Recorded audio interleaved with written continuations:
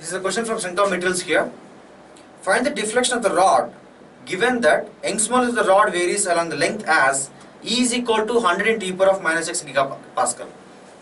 For this rod, E is varying along the length here 100 e power of minus x gigapascal. Okay, so in this one, remaining parameters, all these things are given in the diagram itself. It's a rod here.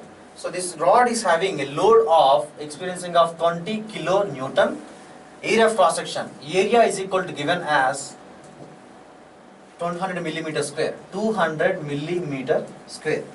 Then this length, it is x is equal to 0 and x is equal to L here, and Young's modulus of the wire is varying along this way, and x is equal to 1 here, 1 meter. So you have to find out the elongation of this particular bar here. What you're going to do is, we're going to take a small element at a distance of x, small element of length dx at a distance of x here. So let's find out the elongation of this small element and integrate all over the length here. So if you take the elongation of this element, for any component, it's a prismatic bar, elongation formula is equal to given by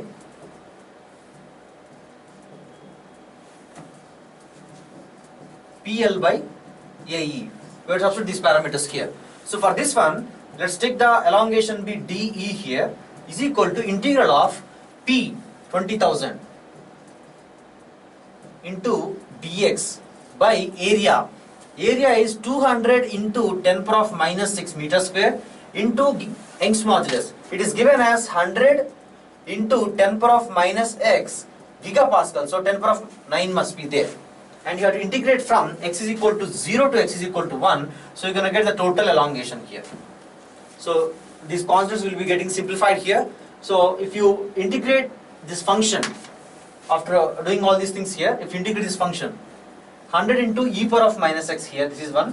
So 100 into e power of minus x, and if you substitute here, you're going to get the final answer as 1.7182 mm here. Actually, in this one you're going to get it in terms of meters, but we're asking us to give the answer in terms of millimeters, so we take into millimeters here.